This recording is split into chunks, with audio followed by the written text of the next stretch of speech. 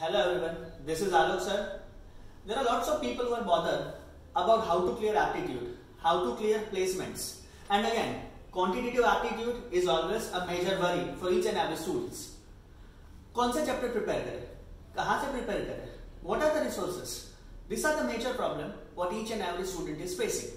So now in today's short session, let us understand कि भाई aptitude में कैसे prepare करें और कौन से chapters को ज़्यादा priority दें. Taking up the list, percentage, profit and loss, time and work, speed and distance, permutation, probability and graphs.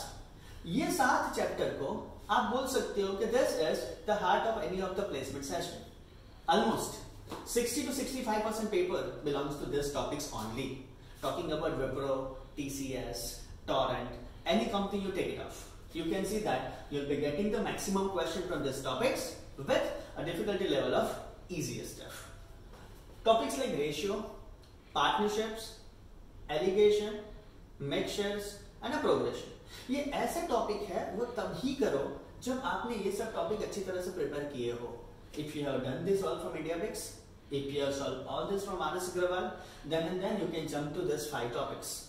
And again, if this thing is done, I can say that 80% of your campus selection is confirmed.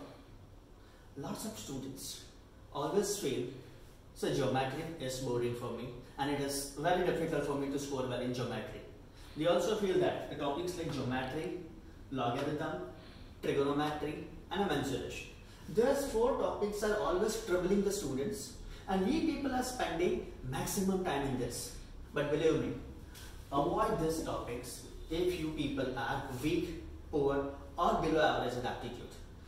No matter whether you do these topics or not, it will not at all affect your selection. Reason behind that is hardly we can see only 2 or 3 topics from this chapter. My vast experience of 12 to 13 years says that if I prepare these topics, I can easily do well in these competitive exams and I can clear any of the placements. Another way, if I want to clear, speed matters, accuracy matters.